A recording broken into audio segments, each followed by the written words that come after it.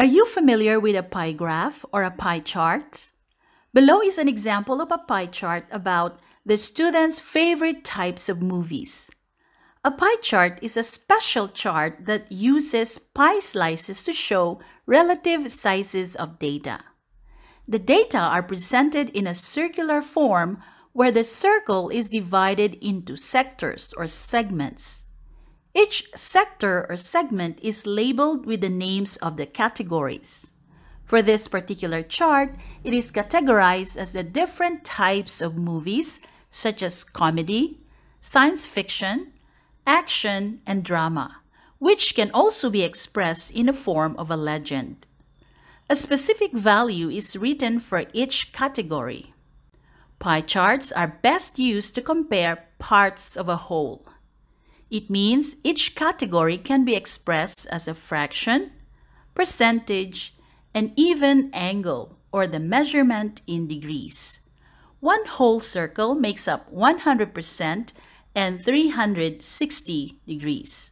Let's create a pie graph or a pie chart based on this information about the students' favorite summer activities such as hiking, fishing, surfing, and camping. Suppose 5 students liked hiking, 3 students for fishing, 2 for surfing, and 10 students preferred camping. How do we create a pie chart for this? First of all, organize the data in a table.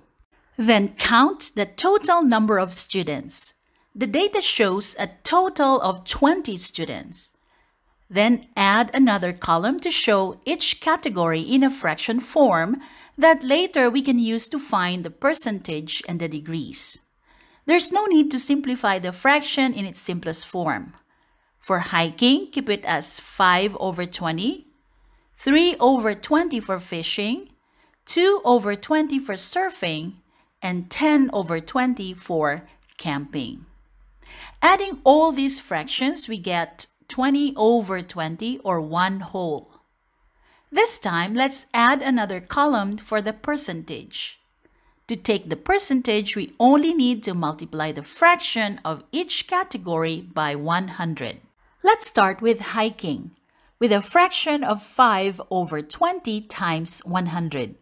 We can do cross cancellation by dividing 100 by 20, where we get 5.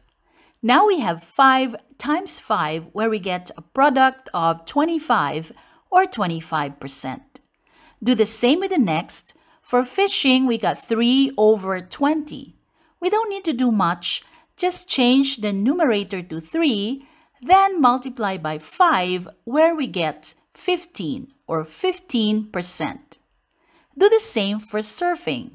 Just change the numerator to 2, then multiply by 5, and we get 10 or 10%. For camping, change the numerator to 10, then multiply by 5, we get 50 or 50%. Adding all this, we get a total of 100%. Let's add another column for the size of the angle measured in degrees. To know the degrees, we take the fraction and multiply it by 360 degrees. For hiking, we have 5 over 20 times 360. We can make the numbers much smaller by crossing the zeros out. What remains is just 36 to be divided by 2, where we get 18. Then multiply 5 by 18, we get a product of 90 or 90 degrees. Do the same with the next. For fishing, we have a fraction of 3 over 20, or simply change 5 to 3.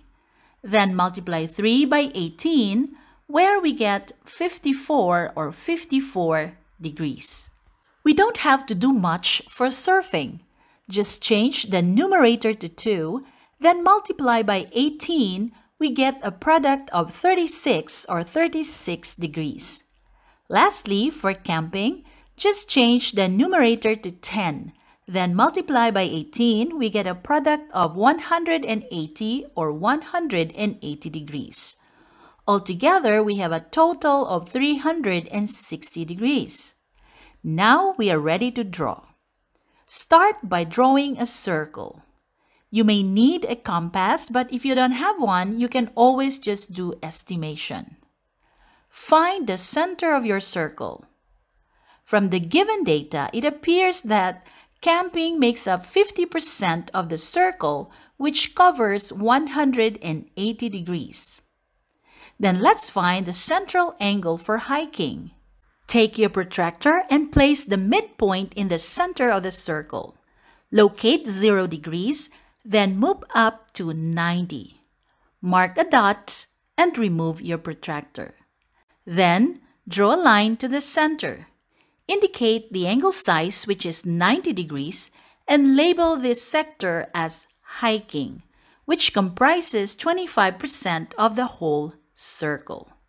Continue with the central angle for fishing that makes 54 degrees. Again, take your protractor. This time, we will create a sector on the left. Locate 0 degrees, then move up to 50 and an additional 4 degrees, then mark with a dot. Remove your protractor and draw a line to the center. This angle is 54 degrees angle and makes up the portion for fishing, which is 15% of the circle. Therefore, the remaining sector is 36 degrees, which is the portion for surfing that makes up 10%. And there you have it. Creating a pie chart is quite easy, don't you think? Here is a pie chart about the way a group of students comes to school. Study the chart and answer the guide questions. Letter A. What percentage of the students go to school by bus? Letter B. How many students go to school on foot? Letter C. How many students are in this surveyed group? And letter D. What fraction of the students go to school by metro? You can always pause this video and take as much time as you need. If you're ready, let's go ahead and check your answers. For the first question, we need to find the percentage of the student who go to school by bus, which is pretty easy. All we have to do is add the percentage of all the other ways the students go to school. 7 add to 13 plus 40 plus 10. Altogether, we have a total of 70%. So if one whole circle makes up 100%, therefore 30% of the students go to school by bus. Next, how many students go to school on foot? With this question, you can choose to work hard or work smart. Let's do the easiest way. We can use the information we acquired earlier. 30% of the students who go to school by bus is 60. So look at the relationship between the percentage to the number of students. From 30 to 60. The number in percentage is just multiplied by 2. It means if 7% of them go on foot, that would be 14 students. We might as well write the number of students for all the other categories. 13% of them go to school by bicycle, which makes 26 students. By car, 40%, which is equals to 80 students. And 10% by metro, that makes 20 students. So how many students are in this surveyed group? Let's add 14 plus 26 plus 80 plus 20 and 60. We get a total of 200 students. So for our last question, what fraction of the students go to school by metro? That would be 20 out of 200 or 1 over 10. So tell me, were you able to answer most questions correctly? I'm sure you did great. If you found videos like this useful, a like would be appreciated.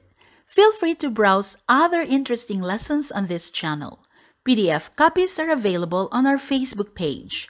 This would be all for now. Stay safe, everyone, and have fun learning.